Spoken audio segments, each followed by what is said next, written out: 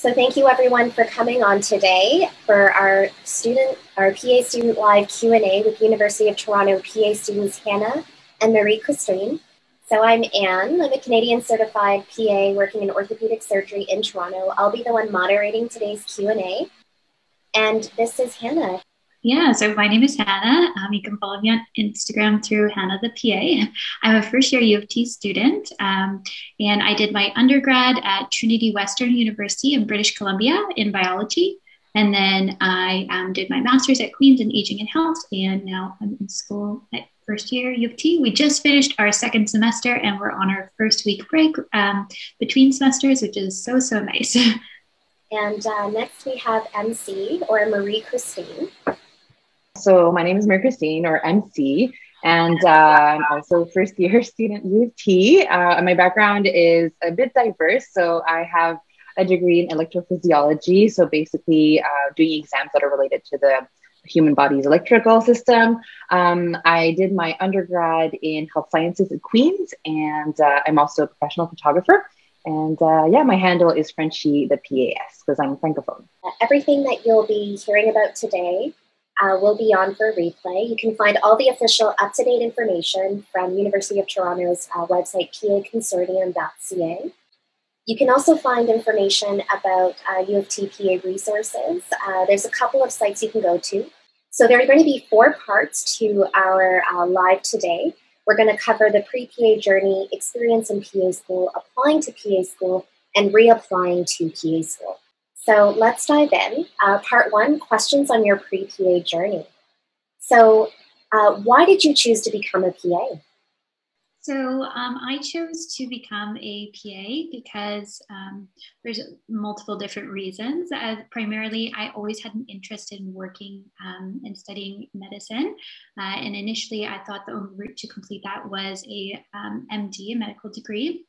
So initially, I was studying to apply to medical school. I wrote the MCAT, applied to medical school in my 3rd year of undergrad, and I was not accepted that round, and I was readying my application another cycle.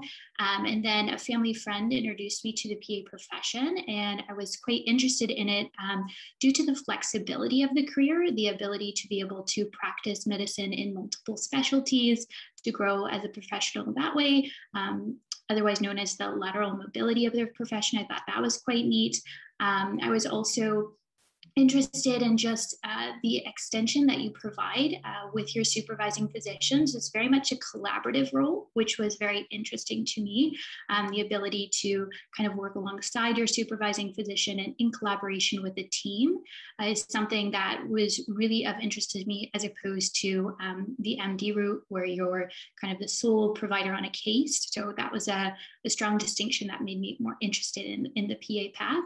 And then the last kind of reason was the overarching goal of the PA profession is to extend healthcare services and really fill gaps within the healthcare system, whether that be patient education through longer visits, just a different kind of post-op, pre-op care. There's so many different roles that PAs play within our healthcare system, and even northern and rural care as well. So those 3 aspects really drew me to the profession. And so I ended up applying, and here I am.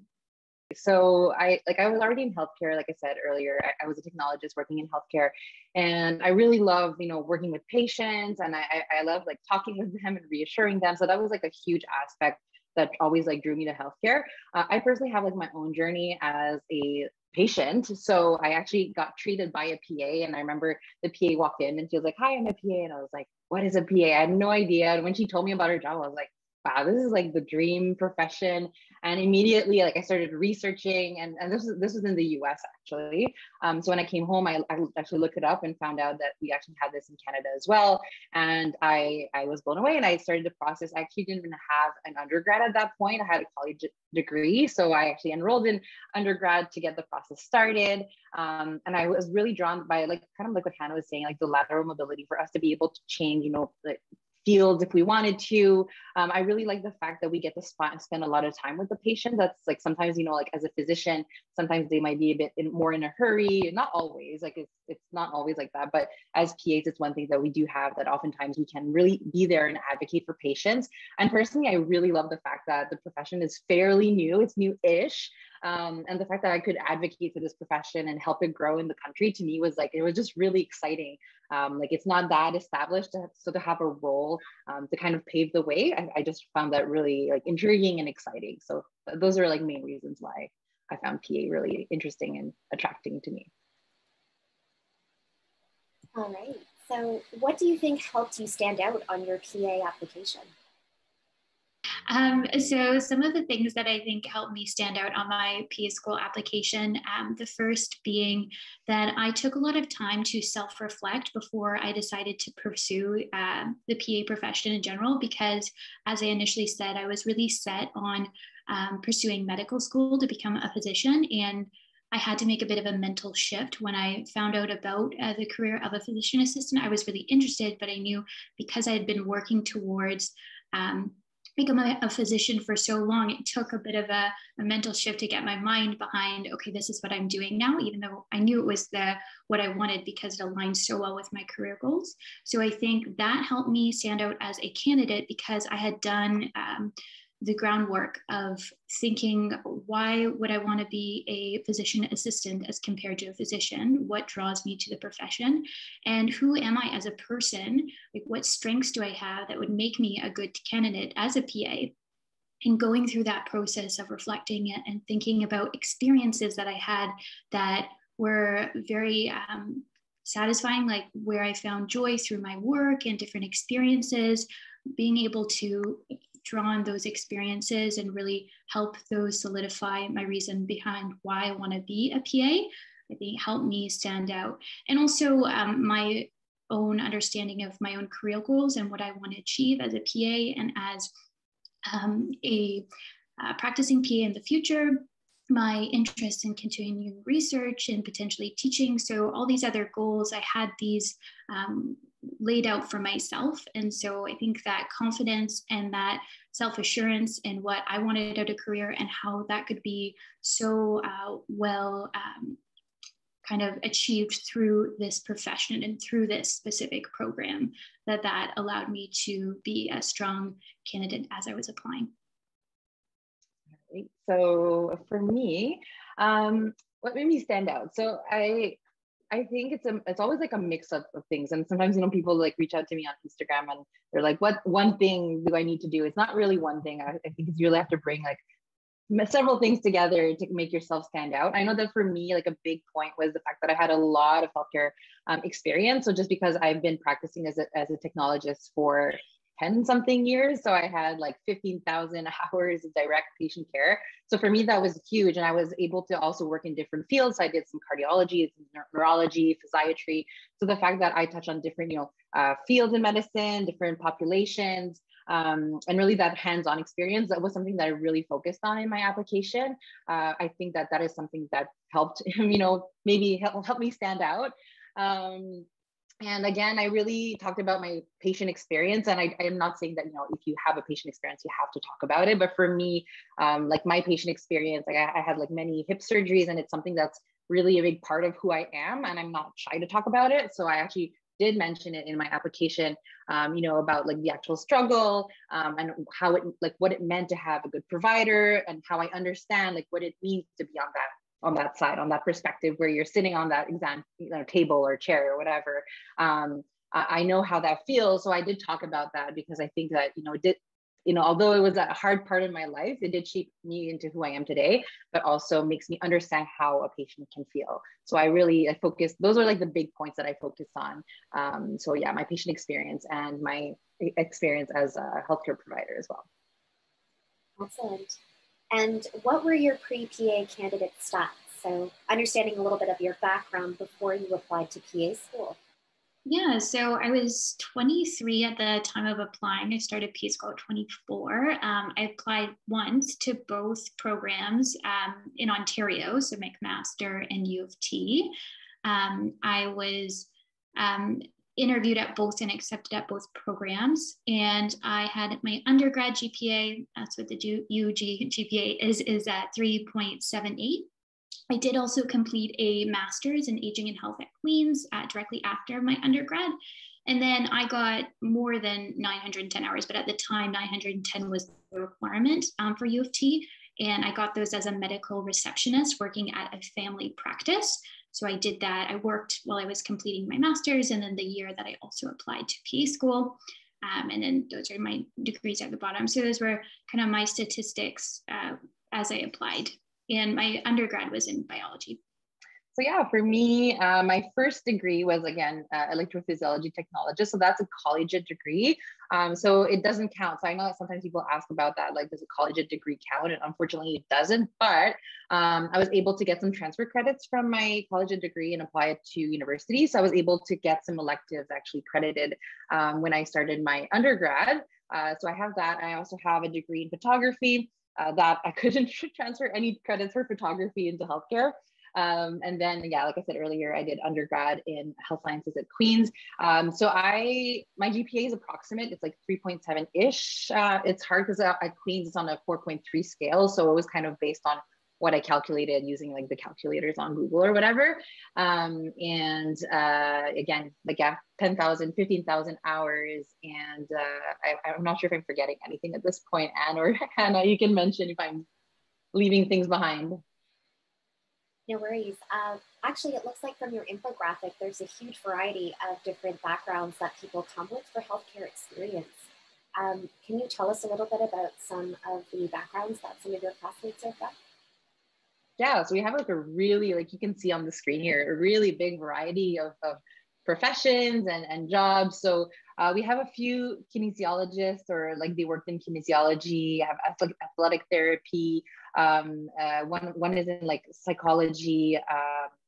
What else do we have? It's a radiation, radiation technology. I don't know how you call that more specifically. What else, Hannah? I'm forgetting things. They're right there, actually. I should just look at them. Yeah, a lot of medical assistants or like pharmacy assistants as well. So kind of administrative roles, and then some research, clinical research as well, that I think people completed through their undergrad or through their master's as well. Yeah, and it's really cool because, like, just quickly, like in our class, because we have such a diverse background, like everyone has kind of like a health background because of the hours that we need to apply. But, you know, in all our different courses, like different classmates will have strength at different times. So you can really help each other. Like, for example, we just finished like ECG and I worked in cardiology, so I was able to help out. And then if we're doing psych, like another classmate is able to help. I'm sure Hannah will help when we get to like geriatrics. I think it's next semester. So it's really nice to have that diverse background throughout all our classmates. Yeah, MC was a lifesaver, holding the tutorials for me for EKG. Oh, so good. All right, so let's move on to part 2, which is questions about UofT's PA program. Why did you choose to attend University of Toronto's PA program? So there are kind of, I should say, 3 main reasons why I chose to apply to UofT's PA program. The first being I liked that it was distributed online mostly. I had done my master's online previously. Initially, I was a bit hesitant moving to an online platform. This was obviously before COVID, where everybody has to get comfortable with online platforms, but because I was unsure that I would be able to have the same self-discipline without being surrounded by my classmates. But having been able to complete that successfully through my master's, I felt really comfortable going into that through the UofT program. So I liked that there was the opportunity to be in person through the intensive campus blocks, but then also to do kind of work on your own at home. And that just allowed also for some saving by being at home as opposing to have to relocate. So that was a major factor for me at the time. And then the second one being that UofT has a real focus on providing care to those in rural and underserved areas. And that's a passion of mine in providing care. So actually you are able to complete half of your core rotations in Northern Ontario, or if you're from up north, that'd be to Southern Ontario. So swapping where you are. And so that was really of interest to me because I wanted to get experience completing clinical rotations in rural areas and just working with different patient demographics, because I think that would really develop me as a care provider. So that was the second main reason. And then the third just being that I could rotate in those different areas. So those kind of three main reasons were why I was really drawn to the UofT program. I actually am a second-time applicant. So I did apply once when I was at the like mid part of my second year, or even like early second year. I had completed the 2 years. I applied and I didn't get an interview. Only applied to UofT, didn't get an interview. So I reapplied the year after, both UofT and MAC. I got an interview at both and I got accepted into UofT. So it turned out well, because that's actually the school I wanted to attend. Also, like Hannah said, I really like the fact that the first year was mostly online, that I'd be able. So I'm in Quebec, so for me that was a huge thing to be able to stay home for the first year and study from home, not have to relocate and like Hannah said, like get an apartment and lose my family and stuff. So that was nice. I really like the more traditional aspect of learning. So we have like the more like classic courses of like anatomy, physiology, pathology, like more structured, like really like in undergrad type courses. And I work well in that, where I need the structure to kind of guide me through. My brain works better that way. But we also do have like a part that's problem-based learning, which is like the main focus, I think, like at MAC, for example. So we do touch on EPBL, it's online. So I really like that it was a mix of EPBL, where it's more like kind of free and like more, it's like less guided and you have to kind of pave your own way. So we did have that, but also the mix with the more traditional, that was a really big point. And also, like Hannah said, like the mission to me really spoke to me. And I always said that, like people who reach out to me like, oh, what should I do like before an interview? I'm like, well, you need to know why you're applying to these schools. You're not just applying because you want to be a PA. Like it has to be kind of like a job. You're not just going to randomly apply at a job and just they're going to say like, why are you applying here? And you're like, oh, I want a job. Like they'd be like, no, we're not going to hire you. So I really looked up the mission, and to me, like the underserved communities, and rural people who don't have access. And like for me being francophone, like I know in like Northern Ontario, for example, there's a lot of francophone patients who don't have access to a francophone provider. So that really spoke to me, and I'm actually hoping that I do get to have a placement in Northern Ontario, somewhere where we speak French and I can walk in and use my French. Like that's something I really want to do. So those are like the main points why like UofT for me was perfect. And can you briefly describe how first year of PA school is delivered at UofT? Yeah, so first year PA school, as we kind of both mentioned, is a good portion is online. So it's a mix of intensive online learning and then campus blocks where everybody comes together for a couple weeks, and it's really, really intense. You're every day learning something new in groups, and you're practicing those hands-on clinical skills, so such as physical exam skills, procedure skills, and things that can be observed and tested as well. And so also some patient history taking. So those are kind of the things that you learn together as an intense campus block. And then the rest of the program is distributed online. So you have courses each semester that change up. Some of them are continuing, some of them are just for the semester. And you every week get distributed new information to work through on your own. And then there's also some scheduled class time in addition to some group work. So either sometimes some group assignments. And then also we have, as MC mentioned, EPBL, so electronical problem-based learning. So that's once a week, these sessions in a group where we have a new patient case every 2 weeks.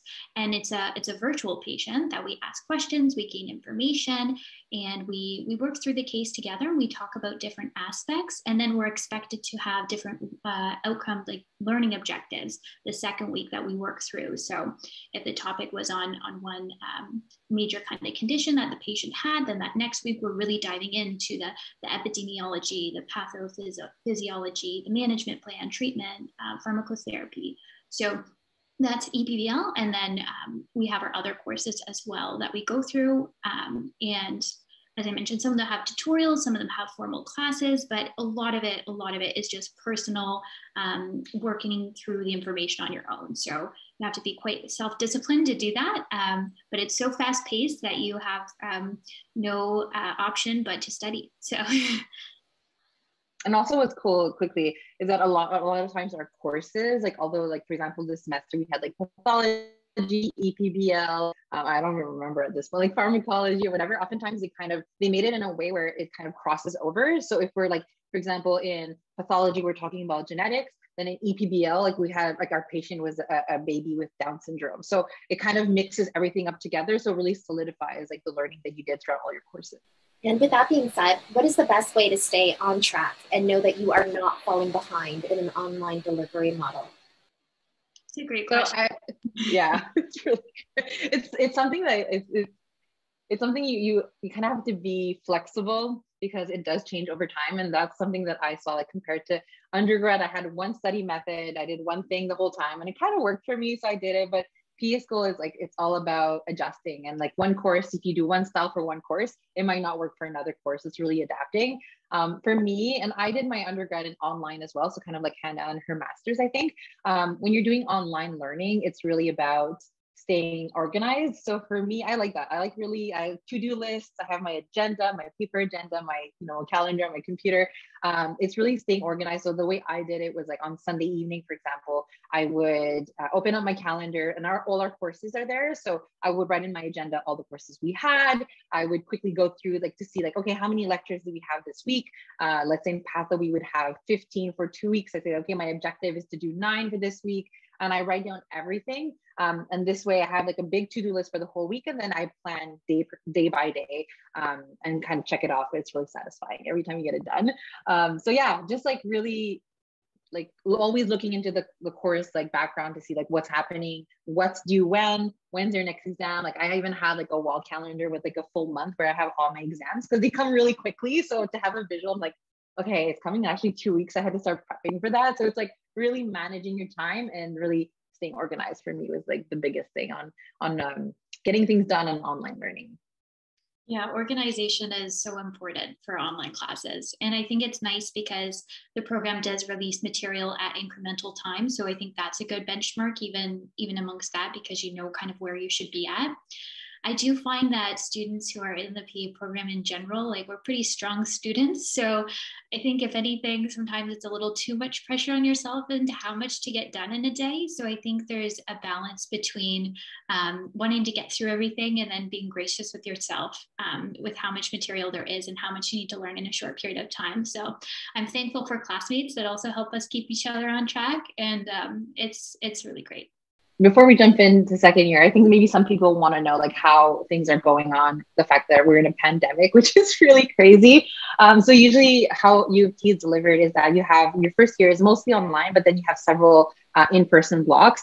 But because of the pandemic, that kind of changed. So usually we'd have, for example, a 1 month block in September, then we'd have, I think, another in like December and then April and May, and it would be like several. But because of the pandemic, we just couldn't go as often. But it's really cool because our program really modified and adapted. So they kind of condensed it. So for example, we were there in September, 2 weeks intensive, like what time was it? I don't remember, like 8 to 6 nonstop. And we had to study from the moment we got home to when we went to bed. Really intensive. So we do have a little less like in person, but I think like they're really doing the best they can. And I don't think we'll be penalized. Like I think we'll be able to catch up once we enter second year. So that's a difference. We also usually have LCEs, which are longitudinal clinical experiences, where we kind of go into clinic. I think it's half day a week. That's usually how the program works. But unfortunately, because of the pandemic, we were not able to do that just because, to keep patients safe, to keep us safe. And also, so the providers can really focus on working because everyone like Anne are doing an amazing job working in a pandemic and we don't want to like burden them with our presence or anything. So we don't have that. So we kind of modified it and had it online instead. But the good news is, segue into this, is that second year is not affected by the pandemic for us. And like currently the second years are having their placements. So basically we have, I think it's 8 placements throughout the whole year of 4 weeks. Usually. So it's like family med, internal med, surgery, emergency, pediatrics, psychiatry. I'm forgetting some, I think, right now, but you basically rotate through them. And like Hannah said earlier, you can kind of do part of it in your hometown. So like for example, if you live in Toronto, you do half in Toronto, and then you can ask and have the second half up north. So it can be anywhere up north, like North Bay or Thunder Bay or whatever. And your electives too, you can think about what you'd like to do those in, because you get 2 elective rotations as well. So those usually come at the end of your second year. So we go through those ones first, and then The order of the rotations are not set in stone from my understanding. They can change up a little bit. So, but it's really exciting second year because you finally get to actually see and practice what you've been learning all that time. So I think it'll really solidify what we've been learning and make it seem a little bit more tangible when we can actually apply it to patient settings. And how are you graded in PA school? Is it pass fail? Do you get percentages? So we are given percentages in most of our classes. Some of them are more just kind of like you've done the assignment, so just kind of like a check mark. But the majority of our classes are percentage graded, and you are required to kind of get a 70% on the assignments, or else you have to do extra work to kind of catch up on that material. So the program does really want to see all the students succeed, because they know that getting to PA school is extremely difficult, and it's you've shown academic excellence to get to the program, and they know that you're strong students, and they know it's a lot of material to learn as well. So they really want to support you through that entire process. There's academic supports available.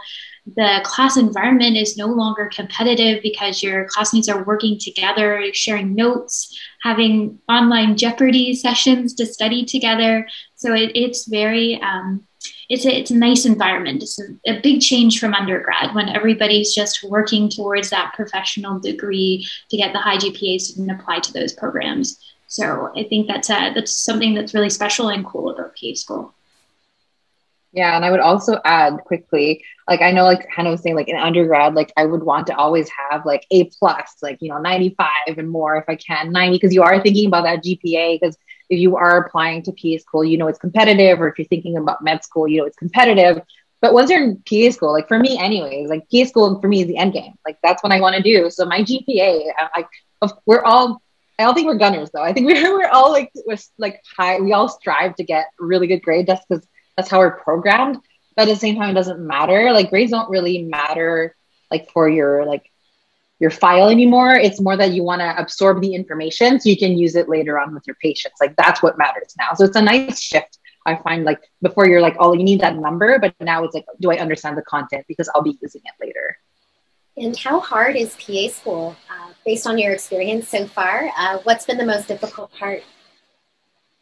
So I'd say PA school is really hard, but it's also not hard because you love everything that you're learning. At least that's how my experience has been. So I feel like in undergrad, some classes were so hard because you weren't interested in the materials. So that's what made them hard. But PA school is hard because of the volume of information that you have to learn within such a short time. And especially if you don't have macro knowledge in certain areas, you're having to do a lot of learning.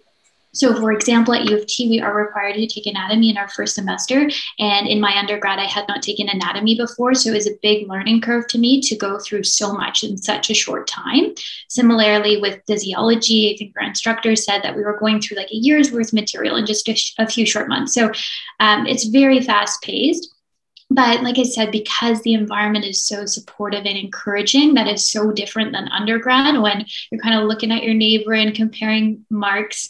At least that was my experience. Then it's very different because you just want to know the material so you can serve your patients to the best of your ability and just become the best provider that you can be. So that would be my take on how hard PA school is. Yeah, I agree. It's really intense. And it's funny because you always hear that. Like I remember as a pre-PA, I would hear students say it's really, and you're like, yeah, I get it, but you don't really get it until you're actually in it. I think it really changes too, like the type of difficulty. I find first semester, for example, was super hard because everything is new. Like the way it is delivered is just the volume, you're not used to it. And then like your study methods from undergrad are no longer, most of the time you can't use them anymore. So you have to change your study methods, find what's working for you. Like for me and Hannah actually was Anki and like the cue cards, but then you have to learn how Anki works, but then everything is still keeping going. So it's really adapting. So like for me, that was difficult. Like in first semester, I personally kind of forgot what self-care was. Like I stopped working out. I stopped care. I ate, like I gained a lot of weight. So I was like stress eating and whatever. So that was really hard. But by the time we were finished with first semester, I had my groove in terms of like study methods. So once we entered second semester, that was something that I was behind me. And I was like much more comfortable. I was able to reintegrate like working out and like, being more mindful about what I'm eating. But then the difficulty, like the content we're learning, that's harder. So it's funny. It's a weird, like things are difficult in different ways. But it's just, I feel like keeping an open mind and like Hannah said earlier, like not forget, to care about yourself and not get lost in like just thinking about school. That's also very important to me. Yeah, I love what you said, MC, flexibility. I think as a student, that's like so important, the ability to be flexible in different learning environments. And I think it really helps with your success as a student. And do you think it's possible to work while in PA school, given the volume of the workload, especially in first year? Yeah, so MC probably has a bit more to share on this. I did not work in PA school. I initially had thought that I'd continue working a few hours at the clinic. But then when I saw that the program itself advised kind of against working, I was like, okay, it's probably serious. I probably should not work while I'm doing PA school. And I really just wanted to focus on my studies. So I decided not to continue working. And I'm pretty happy with that decision. And it has allowed me to hold some extracurricular activities on the side, which if I was working, then I wouldn't be able to do anything except school and work. So I'm glad and I'm happy that I made that decision. Yeah. So our school does, recommend that we don't work. And that's something that they always say once you enter, they prefer where we don't work. Some students do work. I actually started last semester working 1 day a week, and it was like a short day. It's not even like, it was, I think, like 5 or 6 hours. I'm like, oh, like that's fine. But I ended up being so overwhelmed because, like I said earlier, everything changes. The content, it's super heavy. And I just got so stressed, and I found that I didn't have leverage anymore for like self-care, kind of what like Hannah was saying. Like she wants to use that free time for stuff that she likes. And I was just using that time to work, and it kind of sucked. So I actually ended up taking a small break from working during first semester. So I ended up not working at all. But then in the winter semester, I kind of missed being with patients, and especially that we're online so much. It's like in front of our computer screens, and I'm like a social person. I need to talk and like interact with people. And I was really missing that. It was actually weighing like really heavy on me. So I actually decided to kind of go back to work, but very, very minimally. So I only worked like 2 half days per month, which is nothing. But like for me, that's enough because it does bring in a little money. It helps me interact with patients, but it doesn't impact, my schoolwork, and I'm able to have time for myself. And, like Hannah said, like for extra curricular activities, but we do have some classmates that work more. I don't know how they do it. Like some people work like 2 weekends a month or 3 weekends a month, or even like a few times a week. I personally would not be able to do that just because of I don't know how they do it. Kudos to them, but I wouldn't recommend that. Yeah, I don't know how they do it. All right. So what do you believe makes a strong candidate for UofT's PA program? At least my understanding is that to be a strong candidate, you have a good understanding of yourself and why you want to be a PA. And then also you have a good understanding of the program and why you'd be a good fit for that specific program. I think those are really 2 key aspects that will help you stand out as a candidate, because it shows that you're invested in the profession, that this is really what you want. And it also shows that you're invested in the program and that the program and you would be a good fit. So I think those are 2 really key core aspects that are good things to reflect on if you haven't already. And because even as you continue on with your education and you become a PA, you'll learn that you are going to be describing your role as a physician assistant more often than not. So it's important for you to have a good understanding of what a PA is before you even pursue the profession. So when your family members ask you, oh, you're going to be a PA, what is that? Then you have the answer right on the tip of your tongue, and you're able to explain it. And you are confident that this is what you want to go after, because there are so few spots in the programs. Like they're so small a program, and the programs really invest in their students. So they want to see that this is really where you want to be. And it's not necessarily a stepping stone to something else. Not that you can't have other aspirations as well, but that you're really invested. I would also add, I kind of said this earlier, but oftentimes people are like, what one thing can I do to stand out? But I really, again, looking back at our class, like our stats, everyone has such a diverse background in terms of school, but also like, extracurricular activities, like, some worked as a medic in the army, and not even just work like in general as well. So I think when you're talking about yourself in your supplemental application or in the interview, it's important that you show like different aspects that makes you unique, that makes you you. Like for me, it was the healthcare experience, the fact that I'm a patient, I did talk about, for example, the fact that I went to Haiti to do some volunteering. Like that's something that I have that maybe other people don't have. So sometimes people say like, oh, I'm only like 21 or 22. I didn't do much. I'm like, I'm sure you did something. Like, did you do sports in high school? Like, what did that teach you? Like, for sure, those gave you some like really important lessons and being disciplined, like mixing school and sports and teamwork and all of that. So really, I think what's important is to sit down and really think about who you are and how you can really showcase that. Because when you're, if you're talking to the program, like, yes, you want a spot to be in the program, but they're also looking for someone that's special to be in that spot. So really show how diverse you are, what you can bring as a person, and as a classmate to other people as well. And also think that they're looking to who would be a good PA in the future. So that's a good thing to keep in mind as well. So moving on to part 3, applying to University of Toronto's PA program. So can one of you summarize what are the prerequisites to get into University of Toronto's PA program? You have to be a Canadian citizen, first thing, or I think permanent resident as well. You need to have a minimum of 2 years of undergrad. So it's a 10 full year, like 20 credits, half year. That's really the minimum, a minimum GPA of 2.7.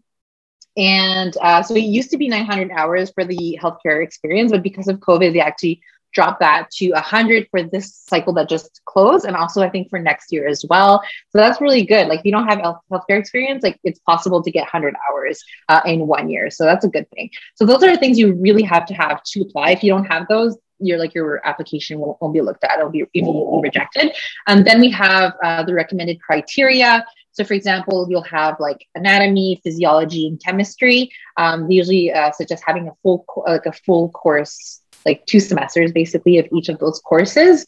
I think they also suggest that you have like direct patient care versus like indirect, but those are recommendations. So it's not things that you have to have to apply, but it's just a plus for you. And I think like sometimes I see like on the Facebook group, people are asking like, oh, like, do I have to take like chemistry? Do I have to take, those recommended courses? And what I feel, I'm not speaking for the program, but what I feel is that this, first of all, can give you a plus because you do have those courses, in your transcript. But it's especially for when you're thinking, if you are accepted into PA school, like having that anatomy background and having that physiology background will help you because you will have that base already there. So you'll kind of build on that. Because if you don't have those courses, like you can learn it. Like many people, like Hannah, I think you're saying like anatomy, you didn't have that and you did great. But it's a bit easier when you have touched on that before. So that's it's helpful for your app, but also for your future as a student. How does University of Toronto calculate GPA for PA admissions? But I believe it's a cumulative GPA. So no matter kind of when you did your undergraduate degree, the GPA is considered cumulative from that. And so also like I did my master's program and I did actually get a GPA for my master's. Some masters you don't get a GPA from, but the GPA for the master's is not considered. It's just kind of considered that you have a master's and they would consider that in your application as like a separate kind of part of you as an applicant. Healthcare experience hours are required for U of T. What are examples of healthcare experience hours? And do they consider some types of hours more competitive than others? So I got my hours as a medical assistant, working as a family practice office. It was also a partial walk-in. I know a lot of students not a lot, but a few other students in our program also got them that way. I think it's a really great position if you're someone who doesn't have a previous certification, like MC got previous certification to do something a bit more specialized. So if you don't, I think medical assistant is a great option. I also got exposed to a lot of different, I got exposed to primary medicine, but I got exposed to specialties because I was coordinating referrals. And so I learned quite a bit just about how the medical system works, which I think is really important when you're going through an accelerated program. If you've never been introduced to the medical system in Canada, I would suggest doing something where you get exposed to that. Mind you, you can do something that's a little bit more indirect, such as clinical research, and you may still be interacting with patients as well. So there's a very wide spectrum, but I think MC touched on this before, that direct patient interaction is, I think, key. Like that's gold if you can get it, but sometimes it's not always possible. So whatever you have to get is great. And if you're ever confused, I've had a lot of students message me, does this count? Does this count? Message the admissions committee. They're super great at responding really quick and they'll give you information regarding that. And then you won't have to worry or do it and then find out it doesn't count. So you can always contact them. Kind of what you're saying, like about the indirect patient care. Like I know sometimes people message me and they're like, oh, I got like a volunteer position doing this. do you think that's enough for me to get in? And like I always say, like it's again, it's not one element in your application. Like yes, maybe a direct position will have more value per se, but at the same time, what else can you offer? And like if you did other things in your life, like do talk about that, because again, that will raise you up and separate you from everyone else. So it's not only about the job that you hold or volunteer position that you have. What is the PA supplemental application, if you were to summarize what it is? And do you have any tips or approaches to writing this effectively and well? Yeah, so the PA supplemental application is just the first kind of part of the U of T application. So there's a few questions online. They should be, I think they are available year round. You can see the previous years online. I could be mistaken, but I think for our years, they were available online. So you can get a sense of kind of what the questions are that are being asked. And then you have to prepare kind of a written response that you submit with your initial application. And so I think some keys to accelerating and excelling, not accelerating, in that portion of the application would be to engage in some of the activities that we discussed before. So self-reflection, thinking about things that maybe extracurriculars, jobs, volunteers, or just maybe even personal life experiences, all things that can help you answer those responses, things that can get you thinking about yourself and who you are as a person in order to answer those questions well.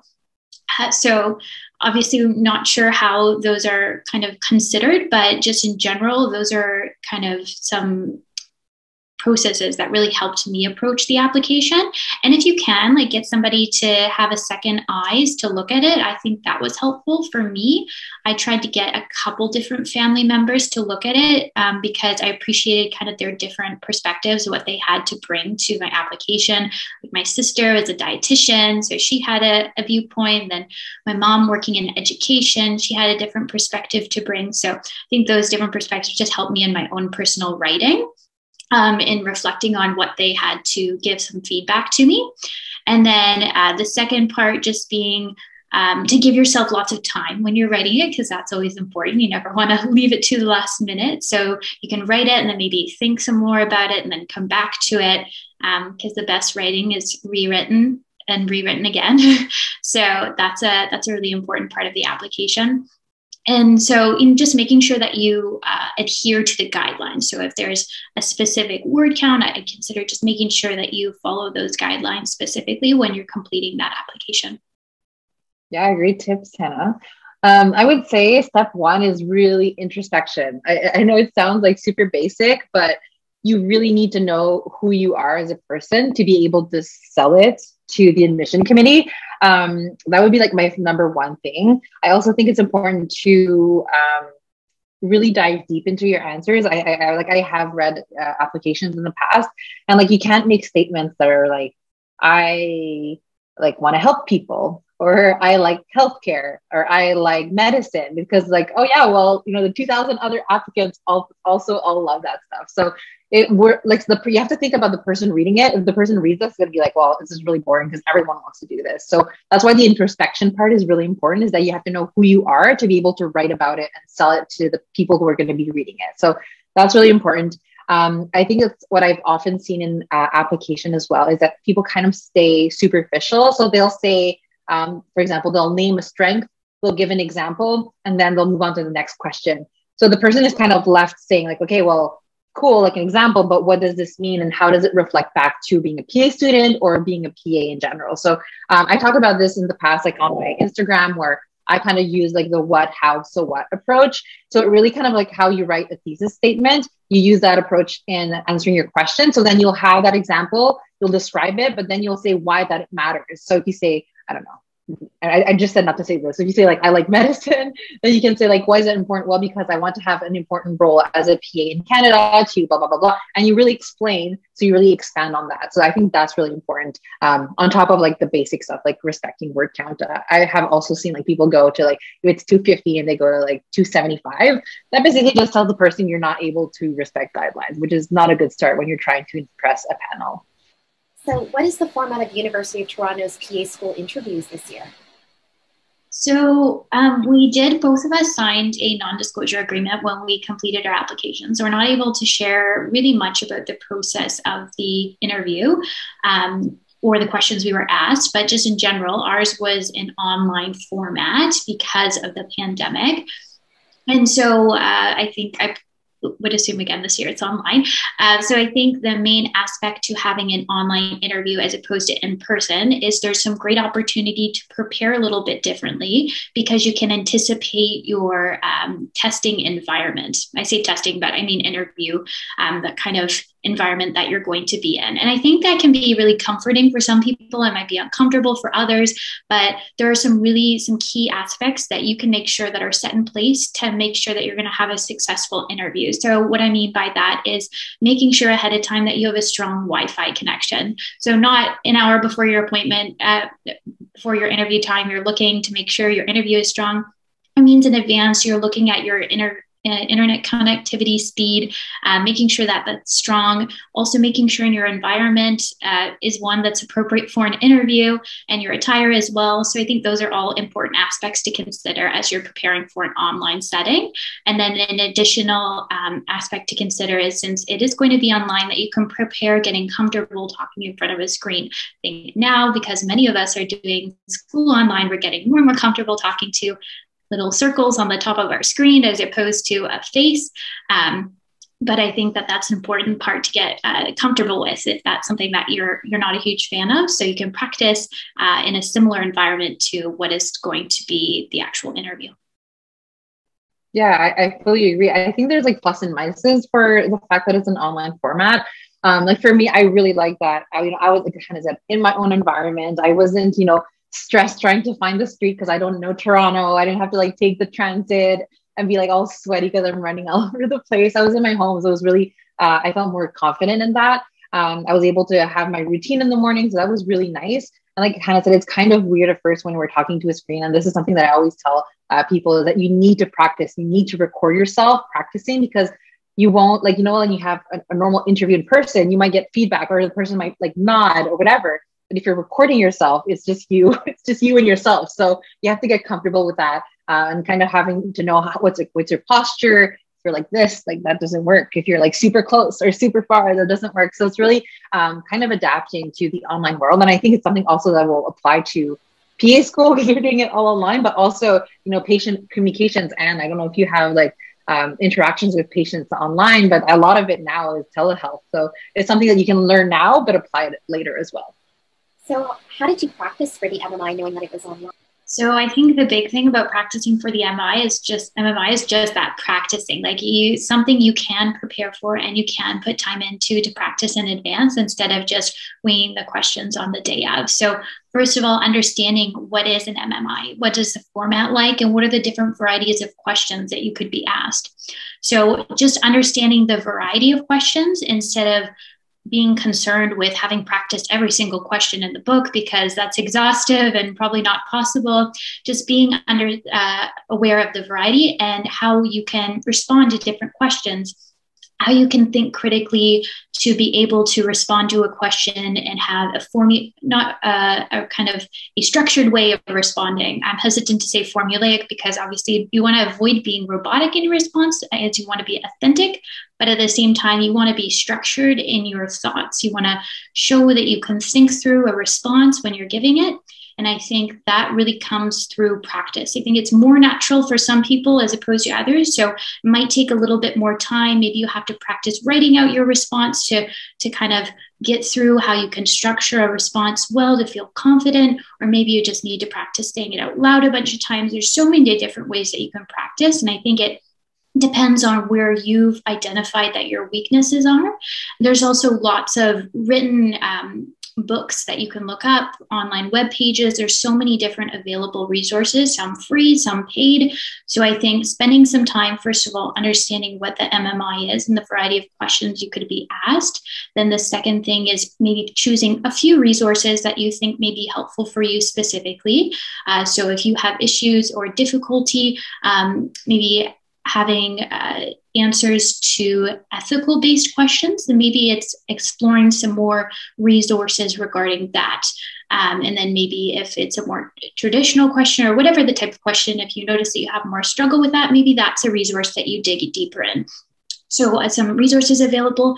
And then the third piece, which is something that we've stressed so much in this online Q&A already, is the introspection piece. So it's the thinking through what you would like to offer and what you'd like your interviewer to come away with at the end. So what are some pieces that you just want to leave on the table that you've said? So for me, I found it most helpful to create an Excel spreadsheet, coming up with some of the fundamental activities, work, personal life experiences that I had that I thought may be helpful in the MMI. So I created an Excel spreadsheet. I made that available on my Instagram. If you're interested, you can download it through the link in my bio. That's just me because I'm a very organized in the way that I think. So I found that really helpful to prepare. And then also practice. When I did practice questions, I practiced with my computer because I did know it was online. And then I went through my responses with family members and we looked at them together. And we thought, what are some things that I could work on? Was I saying too many times? Or maybe was I not communicating what I initially hoped that I would to my interviewer? So those were some feedbacks that I gave to myself and then things I could work on as I continued through the MMI. And just thinking that you want to share it as much as you can with the interviewer. So diversity, if possible. And I think the best way to do that is to have already done some introspection. So you have some things that you can rely on at your fingertips to the interviewer, as opposed to having to think in the moment, which might be a bit trickier, especially with the stress of the interview. And then I'll just share one more piece of something that I found helpful as I prepare for the MMI. It just has to do with physical activity. So I did a lot of yoga in preparation for the MMI because I was quite stressed as I prepared. And so actually, when I got my acceptance to UofT, I was in the middle of a yoga session. So it was something that I found really helpful. I think just anything you can use for stress relief, physical activity is a great outlet, but it's really important when you're preparing for such a stressful interview. Yeah, I would say like, I know like a lot of people are in that phase right now where they are preparing because it's coming up. It is super stressful. Oh my God, I'm so happy I'm past that phase. And I'm sure you are too. But you'll get through it. You just need to prepare. I would say that, like Hannah said, like her, she was saying, I have to be careful with my ums, for example. So kind of, again, have that introspection and say like, oh, what is something that I might do that might penalize me on my interview? So for me, I'm Francophone and I speak super fast. Like I know even now I'm talking fast. That's just who I am. And I knew that in an interview, I couldn't, like I had to tone it down a bit. I had to slow down. So when I would record myself on my own, I would be like, slow down. So I would always tell my desk to slow down. I would listen to it. I'm like, oh my God, that's still too fast. So it really helped me kind of have that, feedback to be like, okay, that's too fast. So this is the speed I need to talk to during my interview. So having that practice really helped. Of course, do your research. I know like oftentimes we kind of recommend doing right, but it's like this big. It's really big. So you have to start in advance. If you only have 2 weeks, you probably won't have time to go through it. So just read up online, stay up to date with current events. I personally, what I did is I went onto Twitter and just followed a bunch of health journalists. Like Andre Picard, for example, is really great. He works for Globe and Mail, and he always talks about like right now it's huge on COVID, and he'll share like tons of articles that he wrote or colleagues wrote, and oftentimes like ethics based. So that was really helpful for me. And then the biggest point was the fact that I connected with 2 other applicants via the Facebook page. And I see that people are doing that now this year too. So I'm really happy people are doing that. So I found 2 people that also had interviews. One had an interview at Mac and one had an interview at UofT, and I had an interview at both. So what we did is that we, every night for the last like 2-3 weeks before the interview, or almost every night, we'd connect on Facebook video or whatever. And we would just go through cases, and it would actually be super stressful at first because we didn't know each other. So it's kind of weird practicing with people you don't know. But I think that was like it's the stress you're kind of going to have for the interview. It's actually really good. And then we just take turns in answering a various type of questions. We use like the BMO. Like BMO has like a 200 like MMI question list that's really amazing. So we'd kind of go through them and give each other feedback, like what we should improve, what was good. And when we got to the interview, we kind of felt prepared, and like we were all 3 of us were accepted. So it was really helpful for us anyways to practice with other people. And again, like, yes, they're your competition, but it's always good to help each other out. So what exactly does it mean to be waitlisted? And should these candidates still be preparing for the MMI? Yeah, so waitlisting, it looks a little bit different, I think, than what you would think when you're in person and you're maybe even being invited to the interview to stand by if somebody doesn't show up to that interview. But for waitlisting, it's similar idea. If somebody gives up their spot, then there's an opportunity for you to interview. So I would say it's of utmost importance to still prepare as if you have an interview, because there's the opportunity for you to still interview. And I know it could be a little bit disheartening not knowing for sure if you're going to interview or not, but I would say it's only to your benefit that year, if not the next year applying as well, that you're preparing for that interview as if you had an interview. Because I think the skills that you acquire as you prepare for the MMI in advance, practicing giving your answers, thinking about how you can structure your responses, and also how you can kind of cut out those phrases, you know, the MC mentioned, or adjust your speaking tone. Those aren't things that are learned overnight. And if you find out just maybe a day before your interview that you're now interviewing and you're kind of cramming, I think that will really do yourself a disservice. So prepare as if you have an interview. I hope that you get an interview, and if not, you'll be prepared for the next year or for whatever interview you have in the future. Yeah, I just want to add, I saw a really cool quote recently on Instagram. It said something like, you know, you don't start from scratch, you start from experience. So I think in this context, it's kind of a good thing to think about. If you're waitlisted and you practice, you might not apply it right away, but who knows, you might apply it in the future. And again, if you're talking about, you know, practicing your tone, your speed, this is things, even if you don't reapply next year, it's going to be things you can use in your everyday life. Next, we're going to move on to part 4, which is reapplying to PA school. So we got a couple of people writing in saying that they didn't get an interview invite or even waitlisted for interviews. How can these candidates strengthen their application for the next cycle? Just in my experience, in applying, because when I initially applied to medical school and I didn't get in, I was thinking about reapplying to medical school again before I applied to PA school. And when I was thinking about reapplying, or when you're reapplying to any program, kind of thing, the things you want to think about are what are the different pieces of the application. So GPA, supplemental, interview, or if you got to the interview stage, then you had already completed the supplemental. What are the different aspects? And then what are some things you think you did well? And what are some things you think you did better? And what are some things that you can accomplish within 1 year's time that's achievable and that would help strengthen the application? So there's obviously, maybe you have a whole list of things you want to do, but be reasonable with yourself. Maybe pick a couple things that you really want to work on, and maybe even consider, if you did practice interviewing with somebody, asking them, what are some feedback that you could provide me with? It's really hard because you don't really get feedback on your application. So it's really up to you to do the work to consider what are some things that I could do to strengthen myself as a candidate. I would say, like, first of all, like, it might be really, really hard. And I know, because I've been through it. I don't know if we're talking about this later on, but anyways, I'll touch on it right now. So yeah, it was really hard because I had put all that effort, and I know that everyone does, right? You spend so much time writing your application, hours and hours, you edit, and you have all these hopes, and you kind of see yourself as, you know, a PA student, and one day as a PA, it's like this big thing. So of course, when you get the refusal, it can be really, really hard. Like for me, my husband said he never saw me cry as much as that day where I got a refusal. And for me personally, I actually had to take a little step back from everything related to PA, because it was just too much, and I was just too emotional. And it's okay. Like, you don't have to make a decision about your life, you know, right now. You can take a few weeks, or I took a few months before deciding I wanted to reapply. So, and don't worry about it. And that's fine.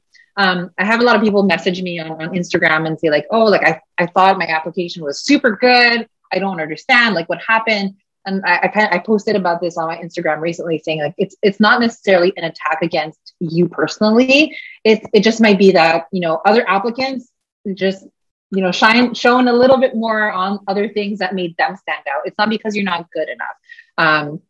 So again, it's really hard, because I know, like, for myself, I blamed myself and kind of was really hard on myself, but try not to do that, and see this really as an opportunity to grow. Like, yes, it kind of sucks to have to start over. Oh yeah, not starting over, starting from experience, and going through that process again. Like, yes, it's a lot of time, it's a lot of effort, it's some money, and it kind of sucks, but it really, like, for me, made me experience sides that I didn't know existed. Like the perseverance, like keep pushing and see, like, really, again, evaluating yourself. Like, I reread my application, my supplemental, and I was like, I was so sure the first time I applied, I was like, this is really strong.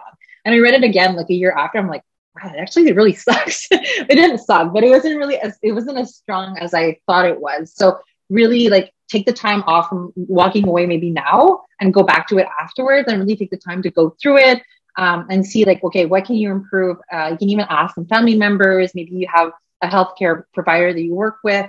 It's always good to have that point of view as well. So ask that person, like, do you mind taking a minute just to read through and maybe give me some advice?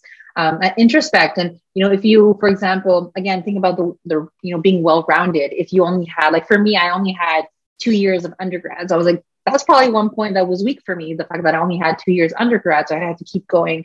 And I really got my credits up to 3 years. If you only have, indirect patient care, are you able to get something that's more direct patient care? Just try to figure out what aspect. There's so many aspects. There's GPA, healthcare experience, volunteer experience. There's so many things you can work on. So try not to look tunnel vision. Don't look at only one thing, but see globally what you can do to be a better applicant. And, like, don't be shy to reach out and, ask for help if you need that. So how much time did you take, you said, to process the result? And for those that are like in it right now, completely devastated or unsure, like, what advice would you have for them at this time? I took a lot of time, and I remember I messaged you, Anne, because we were talking a bit when I was in my application process, and it's crazy. I still remember exactly when I found out that I was at the gym and I came home. I just started crying. I really needed to take a full break, like, for several months. So I had my Instagram account back then as well. I just removed it from my phone. I was like, I don't want to know anything about this. I messaged Anne. I'm like, Anne, you won't hear from me for a while. I need to process. I wasn't even sure I was going to reapply, actually, even though PA was, like, the thing I really wanted. It hurt so much that I wasn't sure if I wanted to go through that again a second time, if ever that happened. So I actually needed a few months to not think about it, to be like, okay, like, I'm able to go through this again. And this is really what I want. And I'm not going to focus on the fact that I might get hurt again. I'm going to focus on how can I rock this and how can I become a better applicant. So I would say, take the time. Don't worry. Don't be too hard on yourself. Really do things that make you feel better. If it can be, like, spending time with a loved one. It might be harder in COVID times, but if you, like, Hannah mentioned, yoga, exercising, really do things that make you feel good. Like, and you need to kind of disconnect from the negative feelings of not being accepted. And once you're past that hump and you're ready again, then sit down, look at your application, really, like, take out all the aspects. Okay, like, what was my GPA? Do I think that's competitive enough? What's hard with GPA, and we kind of all know this, it's a really slow process. So if you have a lower GPA, it's not necessarily like one class and you're done. But what I often recommend, if it is GPA, maybe reach out. If you're still in university, reach out to the academic advisor at your university. Oftentimes you can have a sit down with you and say, like, okay, like, if you take this amount of classes and you get this grade, this is how much you can improve your GPA. So then you have a better idea of what you can do to get that, in a better place, and if it's even possible. And then, again, if you're lacking experience, go out there. People often say, like, what can I do? Like, really don't be shy. Like, message everyone say, hey, if you know someone that's looking for, a position in healthcare, I'm your person. Write it on your Facebook. Look at all the websites. It's a lot of work and a lot of effort, but for me, it paid off because here I am today. That's super cheesy, sorry, but it's true. No, that's a very good point. And just to clarify, when you applied the first time, it was you applied to 2 schools, correct? I only applied to UofT my first year. So actually, it was from your advice. I remember you said that at one point, like, it's good to have, like, it's good to aim as far as we can. Like, in Canada, we only have 3 programs. So we're not like in the US, they oftentimes apply to like 20 schools at the same time. We don't have that option here. But even though my mind was really set on U of T, I knew that if I applied to MAC, like, it wouldn't be my first choice. Like, I wouldn't really want to move, to go to McMaster and have in-person classes. But what I really wanted is to be a PA. So I was like, I'm ready to go through that if that's what, will get me there. So I applied to both schools, and it really helped because I remember I got my interview invite from MAC first, and just having that was like, because I didn't even get an interview invite the first time. So just to get an invite from MAC first was like a huge pick me up. and then U of T as well. So it's like just confident base, that was enough just to have those two. And it was also really nice to have both experiences, like in terms of interview, they're a little bit different. So that was really nice as well. And what do you think was so different about your application attempt the second time versus the first time that secured you invites at 2 schools? Credits from school. So I went from being 2 years to 3 years. I think that was a big point. I remember attending, I attended Max had those online sessions. I forget how they're called, but they kind of give the information sessions. And I remember they were saying that it's kind of hard to get accepted into PA school with an ongoing degree. For our class in U of T, I think we're 5 or 6 maybe who have ongoing degrees. So most of the times it's people who have completed their degree. So I knew that I really had to do the most I could during that 1 year. So I took as many classes as I could. I worked really hard to maintain that GPA fairly high. And then I was like, well, what's an issue with me? I was like, it's not a healthcare experience. I have 15,000 hours. That's not a problem. I was like, well, maybe it's my SUP app. So again, I opened it up. And like I said, I read it and I was like, oh, wow, I thought this was strong last year. And I basically scrapped it completely. I used maybe 2-3 sentences from it, but I decided to write it completely from scratch. And really, I think I even used part of my experience and the fact that I got to turn down the first time and how I grew for that second time. And because it did change me as a person. So I figured it was worth talking about in my application. So yeah, school and rethinking my application and then prepping for the interview because I didn't have a chance to do that the first time around. Like MC said, I think really just going through some self-reflection is really great because it can help not only strengthen your application the second time around, but just give you some reflection on what you want out of your career. And that'll help really guide your path regardless and really strengthen your responses. And I think just being also gracious with yourself and allowing yourself to experience all the emotions, I think is so important because applications to programs and hearing back is just also stressful and you've been working towards something for so long. So I think it's just important to make sure that you're really gracious with yourself.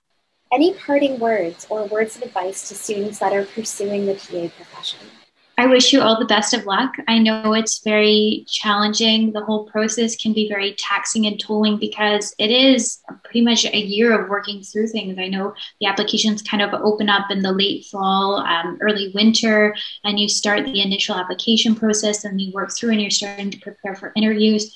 So I kind of said I was trying to do this while I was going through the application process, you kind of have to pretend when you're applying that the application and getting into PA school is kind of like the only thing that you want. It's really what you're working towards and it's your main focus. But in real life, you have to kind of put it off to the side at some point too. You have to make sure that you're still taking care of yourself, that you're still investing in what you're doing in your current work, that you're investing in your relationship. So while you're kind of in one aspect, pretending like it's your main focus and what you're working towards, and you want to convey that to your the person who's reading your application or interacting with you, on the other hand, you want to make sure that you are well balanced, and so you are able to take some time away from that. Because I think being well rounded and going through that application process really helps you stay grounded, manage your stress. Also helps you to continue on that path of self-growth and development and understanding what you want out of your career. So I think it's just important to strike that balance throughout the whole process. So yeah, just make sure to take some time to do stress management in whatever way is effective for you. And just know that PA school is so competitive. There's so few seats. And just because you don't get in PA school the first time does not mean you wouldn't make an excellent PA. It's so challenging when there's so many students applying. I heard this for medical school, but I would imagine it's a similar idea with PA school. Like for every student that's admitted, there's other students who are also qualified. So just know that you have lots to offer. Make sure that you show that, and try not to compare yourself with others because your journey is going to look different. Know your self-worth and value, and I wish you all the best. And if you ever want to, if you have any questions or you want to reach out, feel free to do that. Again, like what's really important is that you really understand what the PA profession, what it means, especially in Canada, just because it is a fairly newer profession. Understand what it can bring to Canadian healthcare. I think one point that we could focus on is really the fact now we're in a pandemic. Like think about how can PAs maybe impact healthcare and impact patient care. and do you want to be part of that? It's, it's really exciting. For me, like PA is the perfect job. Like Hannah said earlier, it's not really like a stepping stone. You're not going to be like, oh, I'm going to do PA then to go on to med school. Like, no, like PA is the end game. And we're like, everyone in our class is so passionate about the profession, and we're all super excited, the different backgrounds. Again, like really be proud of where you come from and make sure that you show that, who you are and what you can bring to the program, what you can bring to the profession. Like you're going to one day be Anne's colleague and my colleague and, and Hannah's colleague. So, focus on that. In terms of refusals, I really know how it feels and it's really tough. So, don't worry, it happens. Like Hannah said, like you're not alone. It feels super alone. I remember I felt like the biggest loser in the world, and I felt like I was the only person that they turned down, even though, most people, I think it's like 30% are accepted into, no, wait, that doesn't work. No, it's 30 seats and it's like 3% is accepted in the PA school. So you're not the only one going through that, that hardship and like the heartbreak and everything. So, just know that it happens, and that's life too. Like, you might apply for a job that you really want, and you might not get it. It doesn't mean that you were not qualified for that job. It just means that at that specific time, it just wasn't meant to be. And just know that 1 year goes by really quickly. Like I couldn't believe when I was like, yeah, I'm ready to do this again. I was like, wow, okay, like it's here already. And even like Hannah and I can't believe we finished our second semester already, and that we're almost done first year. It feels like I just finished the application process like a week ago. So, if you did get that refusal, don't worry, the next round will come right away, and you'll rock it. Like, just if you're really sure that's what you want, then make that effort to improve your application and don't give up. And like Hannah said, I'm always really happy to help. You guys often message me on Instagram, so go ahead, and I'm always happy to answer your questions if ever you have any. Thank you, MC and Hannah, for coming on to the live today. So many words of wisdom, as well as really helpful advice from people that have actually been through the PA school process and application process and are now in PA school.